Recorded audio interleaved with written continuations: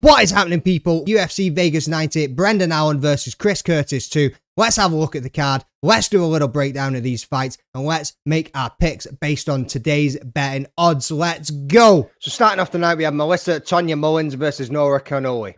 6-0-0 for Mullins, 7-1-0 for Cannoli, -340 for Mullins, and +250 for Nora Cannoli. 32 years old and 34 years old. Mullins fought for Aries before joining the UFC with her most recent win in there against Daria Zelenkova, who fought 2 weekends ago and won her unanimous decision against Rendon. She had a UFC debut against Irina Aleskeva, who personally I thought was going to go and win that fight. She got dropped in the first round, managed to control the fight well on the floor, and also landed some good strikes of her own in the second round. The grappling ability is where I think she will have the advantage in this one. Cannoli made a UFC debut in Paris last year against Jocelyn Edwards, where she managed to outstrike her slightly to take a unanimous decision. If you go back and watch that fight, I'm not sure that there was much of a unanimous decision about it, as it was a closer fight than you might think. The French crowd cheering every time she landed on a strike, being the home fighter, probably gave her the edge in that fight, with the judges listening to every single time the French fans went, woo! But to be honest, she didn't look great on the floor at all. She didn't have much power in her shots. But to be fair, she is active in the clinch. I see the favourite taking this fight. Comparing the Cannoli debut fights to where she struggled on the ground, I see this fight going the same way. Versus a much more experienced grappler in Mullins, who should work her way towards a unanimous decision in this one and potentially even get a finish. Next up, we have Dylan Budka versus Cesar Almeida. 7-2-0 for Budka and 4-0-0 for Almeida. -150 on the bet in favour for Budka and a +125 for Almeida. 24 and 36 years old. Budka coming into the UFC via a unanimous decision win on the Dana White Contender Series that wasn't that spectacular, to be honest. His wrestling was solid and he had great takedown defense. Other than that, he never really showcased much and done what he had to do to get the finish and secure that contract. Most of his wins in his career have been by decision, and he has 2 submissions and 1 KO. Almeida with a win back in 2013 over Alex Pereira. He had 3 fights against him in kickboxing. The man has got some striking ability and he has finished a handful of fights in his career. He is also joining the UFC via the Dana White Contender Series, winning a unanimous decision over Lucas Fernando. Fernando was able to take him down quite easily in the first round, but Almeida done well in the grappling exchanges to get back to his feet. Managed to reverse the positions as well as landing some decent elbows when he got back on top and even attempted some submissions. Almeida has definitely got some heavier hands in this fight and, as I mentioned, had better grappling than I expected him to have. The problem here is Dudka's relentless takedown attempts and his solid wrestling ability. Will Almeida be able to stave off Dudka's takedown and the clinch work to be able to get the shots off and see where it goes on the ground, and will he be able to reverse the position and get back to his feet? I'm going to take a risk and back the big old dog in this one. He's strong, he's had some good grappling defense, and he will definitely land more shots in this fight as the output is higher. Dudka is slow and very wrestling focused and doesn't seem to be very active when he's in the clinch or on the ground. Next up, we have Gene Matsumoto versus Dan Argueta. 14-0-0 for Matsumoto and 9-1-0 for Argueta. -170 favorite coming in for Gene Matsumoto and a +140 underdog for Dan Argueta. 24 years old and 30 years old. Matsumoto joined the UFC via a unanimous decision victory over Casey Tanner, where he looked great throughout the fight. His leg kicks were unbelievable from the get-go. His striking was fast and snappy. The pace and the output was excellent throughout the fight, and his combinations were smooth. At only 24 years old, this dude has amassed a 14-fight win streak in his professional career so far across multiple promotions, and I can't wait to see what he does in his debut come Saturday night. Argueta's coming off 2 no-contest fights, which is something you don't see very often. One to Ronnie Lawrence due to a premature stoppage, and the other one to Miles Johns, where the decision went to Johns but was later overturned due to testing positive for elevated levels of Turinabol. Before that, he lost his debut fight against Damon Jackson, and he went on to win a unanimous decision over Nick Aguirre. He's got a very strange style when he's standing in front of you. He's got some weird head movements, weird foot movements. He favors his grappling and tries to push the fight towards the clinch or dives in for the takedown, as we've seen continuously in his fights. He's strong and he's got 4 submission wins so far in his career. Matsumoto has the striking advantage here and has some speed to match it. Argueta has a chin though, as we've seen him taking some heavy digs from Miles Johns in their fight. I'm going to back Matsumoto in this one to get it finished. The first round is going to be tough for him with the relentless attempts of takedowns from Argueta, but I think if he can get through there, then he can manage to take the fight wherever he wants. Matsumoto scrambles really well. He has enough jiu-jitsu experience to be able to survive and get it back to his feet, and that's where I see him getting the better of Argueta in this fight. On to the next one, we have Cynthia Calvillo versus Piera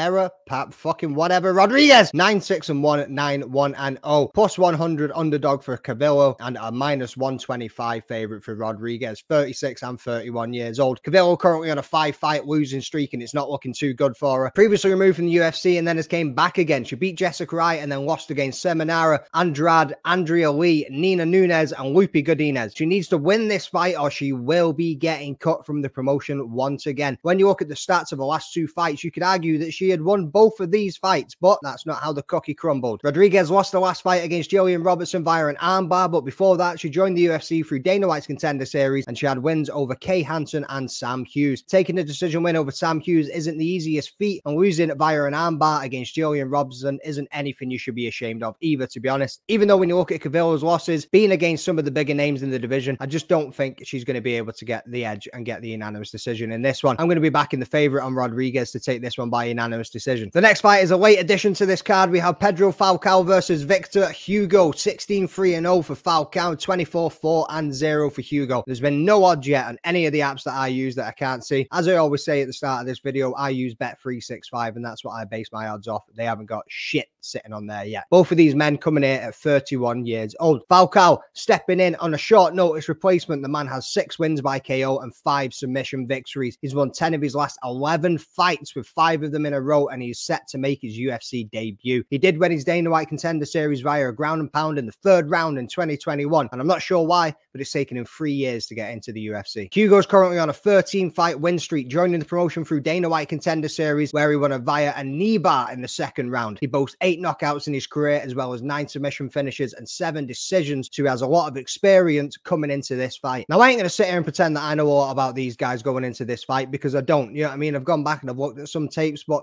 that's all I can really do. Looking over their records, it looks like it's going to shape up to be a good fight. I'm going to be backing Hugo in this one. He has a little bit extra more experience in the cage and he has been a lot more active in the recent years than Falcao has. But who knows? Short notice fighter might be able to come in and take it. Next up, we have Norma Dumont versus Germaine de Radamé. 10-2-0 for Dumont and 10-4-0 for Germaine de Radamé. Minus 150 on the betting favorite for Norma Dumont and plus 125 on Germaine. I'm just going to say Germaine from here on out. It's easier. 33 years old and 39 years old. Dumont coming in on a 3-fight win streak with a most recent victory against Chandler, who once we have always spoken about got turned into a meme after that fight. 33 years old, winning most of her fights by decision with 2 submission victories mixed in there as well. Dumont will be looking at keeping her winning streak going on this one. Germaine de Radamé holds more experience in the octagon and won her last fight against Juliana Pena. Before that, lost a title opportunity against Amanda Nunes back in 2019. We haven't seen a fight since 2020 though, and at 39 and the lack of activity doesn't fill me with much confidence of her going into this one and getting it done. I'm going to be backing Dumont to take this by decision. She should be able to outstrike Germaine Radamé, and again, the lack of activity at the end of the MMA career just doesn't fill me with much confidence at all, so I'm backing Norma Dumont to take this one by decision. To headline the prelims, we have Court McGee versus Alex Morono. Court McGee 21-12-0, Alex Morono 23-9-0, plus 250 on the underdog for McGee and a minus 334 for Alex Morono. 39 years old, 33 years old. McGee's had a very long career in MMA, turning pro back in 2007, joined the UFC via the Ultimate Fighter Season 11 back in 2010, and he's came up against a who's who in the division over the years. He's had a win one, lose one, win one, lose one kind of career, but he's been finished in the 1st round in his last 2 fights against Jeremiah Wells and Matt Brown. McGee is a veteran of the sport at this point. He always turns up to fight, but you got to be thinking it's almost time for him to hang up the gloves at 39 years old. Morono joined the promotion back in 2016. Another guy cementing himself as a veteran of the sport and facing the who's who of the Division 2. Lost his last fight to unanimous decision against Joaquin Buckley back in October last year, and he'll be looking at getting back into the winning column. He has 6 finishes, 7 submissions, and 9 decision victories in his career so far, fighting out of Gracie Barra Jiu-Jitsu. He's known as a kickboxer, but when it comes down to the ground, he's got all the skills and capabilities to get the fight finished. Personally, I think this is a great matchup. Court McGee is no man to look past. A game opponent in every fight that he enters, but you've got to be a little cautious of that chin, and especially at the age, given how his last 2 fights have ended. I'll be backing Morono to get this one done either by finish or decision. Kicking off the main card, we've got Trevor Peek versus Charlie Campbell. 9-1-0 for Peek, 8-2-0 for Campbell, plus 150 underdog, and Trevor Peek at a minus 175 favorite for Charlie Campbell. 29 years old and 28 years old. Peek came into the UFC via a Dana White Contender Series with a win over Malik Lewis via by a ground and pound in the second round. Peak went on to win his debut in the first round against Eric Gonzalez, then lost a tough fight against Chepe Mariscal. He came back with unanimous decision over Muhammad Yahya, and he's looking at keeping this win going. He's not the biggest of lightweights, but he's got some power in his hands, and if he catches you, you're going to definitely know about it. He always turns up to fight. He's an all or nothing kind of dude. Campbell had his shot in the Dana White Contender Series against Chris Duncan, where it looked like he was going to be getting the better of Chris and had him on the ropes, but up until that point, but somehow Chris managed to turn it around, cracked him straight down the pipe, and got that finish over Charlie Campbell. He won a fight in the regional scene, then was called up to face Alex Reyes in September last year, where he finished Reyes with a left hook and a straight right in the first round. Campbell carries a lot of power in his hands with the 6 finishes in his career so far, which makes this matchup even more interesting given how both these fighters like to scrap. We've got two dudes that love to stand and bang. Pete takes the fight to his opponent and it is a bit wild at times. Campbell can be the same, but since he's been caught by Chris Duncan, he seems to be a little bit more composed when he's in there. I'm going to be backing Campbell to get this one done. Like I said, both fighters are very, very game. Both fighters will strike the life out of each other, and both fighters have the power to shut the lights out. But Campbell definitely has a higher output, and he is looking a little more calculated these days since his Dana White Contender Series fight. Up next, we have Lucas Brzeski versus Walter Walker. 8-4-1 for Brzeski and 11-0-0 for Walker. Plus 225 underdog for Brzeski and a minus 275 favorite for Walker. 31 years old and 26 years old. Brzeski joined the UFC via the Dana White Contender Series back in 2021 with a decision overturned to a no contest. Since joining the promotion, he is yet to win a fight, losing all 3 of his bouts so far, 2 by decision and 1 being finished by Waldo Cortez Acosta in the first round. Not looking good for Brzeski, and if he doesn't pull something out of the bag in this one, he's definitely going to be getting cut from the UFC. Walker's currently on an 11-fight win streak on the regional MMA scene, but when you look a little deeper into his opponents that he's faced, it's been a few cans. His last couple of fights were against a 40-year-old dude with a lot of losses on his record, and another guy that's not had much success across any scene, whether it be kickboxing or bare-knuckle boxing. Other than being related to Johnny Walker, I'm not too sure what he's doing in the UFC. This seems like it'd be a favorable matchup for Brzeski, but in saying that, I just don't rate him that much either. Even though Walker has faced a few cans, I still reckon he's going to be able to come in here and find a way to get it done. He does have some finishes in his career, and it's a heavyweight fight, so these dudes are always packing power. Up next, we got Ignacio Bahamondes versus Christos Giagos. 14-5-0 Bahamondes and 20-11-0 for Giagos. Minus 334 betting favorite for Bahamondes and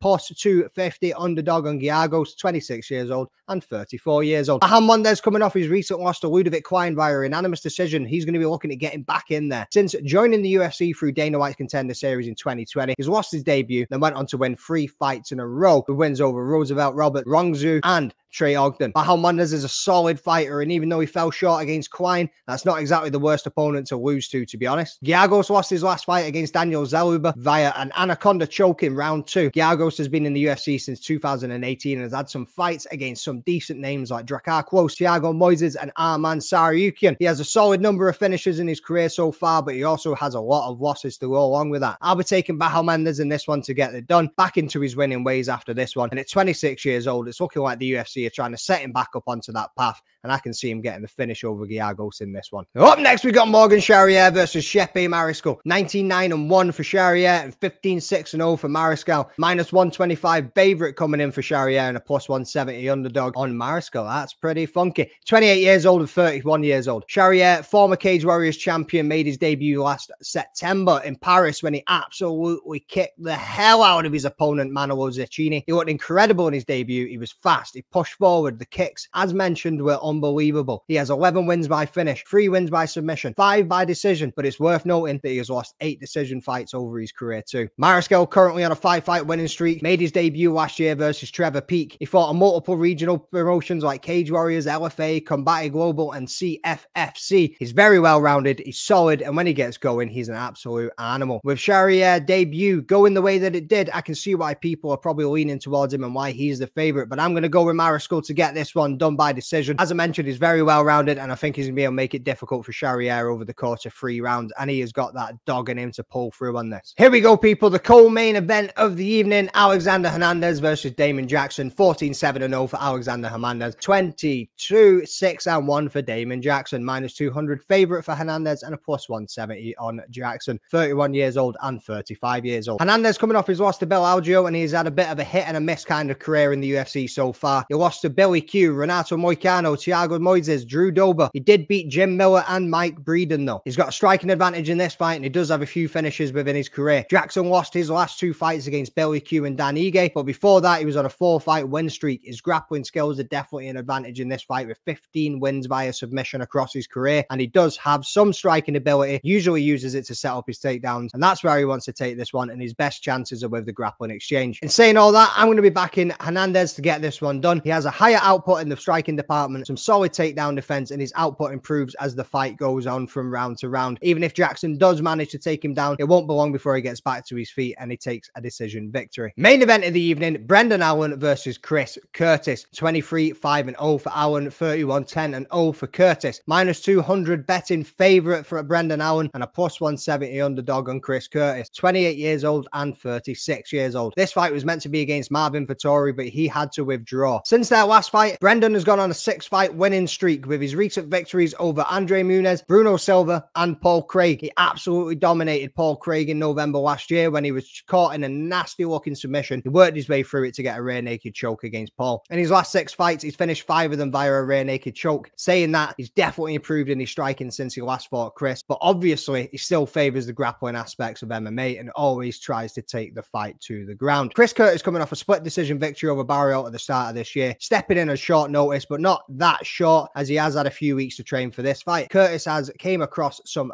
veterans in the game like Jack Hermansson and Kelvin Gastelum. Granted, he lost to both of those guys in those fights, but as I've said before, there's no shame into losing to guys at that level. Chris has the striking advantage, and he isn't the easiest guy to get down to the ground, and it's going to be interesting to see if Brendan Allen would be able to get a rear naked choke finish in this matchup. Considering everything from when they last fought, who they came up against, how their fights have gone, and what the results have been looking at, I'm still going to be backing Chris Curtis to get this one done. As I mentioned, I don't think it's going to be an easy or as simple for Allen to take him down to the ground and get that rear naked choke that he loves to land. Chris will have the higher output on the feet. As the fight progresses, I can see him landing big shots and wearing Allen down a little bit and a little bit more. Brendan Allen hasn't thrown more than 100 strikes in any of his recent fights, and in some of these, it's less than 70. Curtis has the power in his hands to get the finish, and as we've seen him finish Allen before and Joaquin Buckley back in 2022, it could be a potential outcome of this fight. So yeah, I'm going to be going against the general consensus here, and I'm going to be backing Chris Curtis as a decision victory in this one. So that's been my picks for UFC Vegas 90, Brendan Allen versus Curtis Blaydes 2. Let me know in the comments what you're thinking as well. If you've got any of those different, then let's have a little look at them.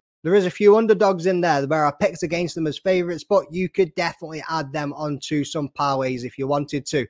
Some of the ones that I would consider as the underdogs that you could potentially pick would be a Lucas Bresky, it would be a Trevor Peake, or it would be a Dan Argueta. These are the people that I think I've obviously backed against them, but if I was picking some underdog picks and I wanted to bang it on there is some decent odds to be going on to those. So I hope everybody has a great weekend. Good luck with your picks. Good luck with your bets. And up until the next one, people, I'll catch you next time.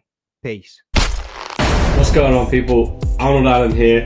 Make sure you subscribe to the Rambling Dad podcast. Keep up to date with all his MMA content, fight breakdowns, interviews, and all that stuff. Give him a follow, give him a subscription, and yeah, get over there.